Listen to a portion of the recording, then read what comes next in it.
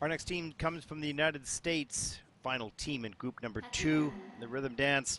17-year-old Carolyn Mullen and 19-year-old Brendan Mullen.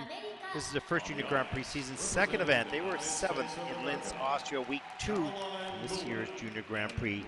Their personal best is 50.48, meaning that in Austria.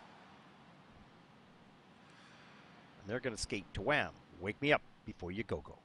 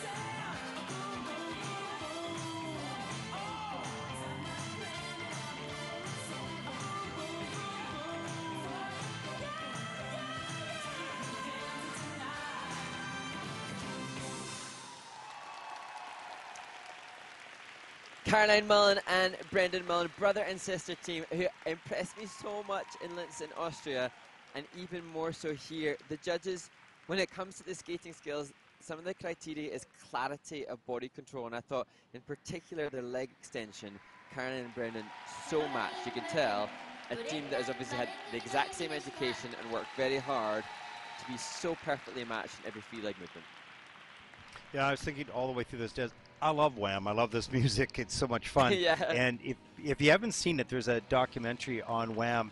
On Netflix. And the interesting thing about this is that it kind of parallels, not this team, but it parallels those athletes, that journey all the way to fame and the challenges that come along with that. So whether it's a musician or whether it's an athlete or an artist, it's kind of the same journey. So take a look at that. Really interesting. You'll love the music as well. You'll hear some of the background to how these songs that they skated to were developed.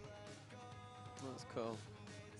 And that's the research that, you know, the skaters will be doing. And you can see this is a team that looks like they're really attentive to their progress. Here, even here, you can see that's one of the step forwards there into left forward outside edge, the commitment and understroke, the match in the free leg extension here. Obviously a team that trains hard and trains mindfully, as you see every angle tried to match up between them. I'm sure enhanced by the fact that they're brother and sister, so aesthetically and physically they're pretty well matched in body shape as well. Yeah, no question. And it'll be interesting because, you know, this team skated, I think, significantly better. I mean, they were great first time out, but their scores coming in here look to be much better than they were in the first competition. So, well, I've got the first team. The report card from Linz, and they had no key points, so none of the 8 in their first junior Grand Prix, and they've obviously gone and really taken on board that feedback from the tech panel, and here it looks like they've got 4 out of 8. 50, so 50 yeah, 50%, yeah. Yeah, they've gone from 0 to 50% of it. That's big. That's a big change. Yeah. Ruslan Goncharov, their coach now, he former Olympic bronze medalist. Well, they're looking to beat their 50.48, and they have done that, 55.50. That'll put them third. They're happy with that score. Wow, big smiles.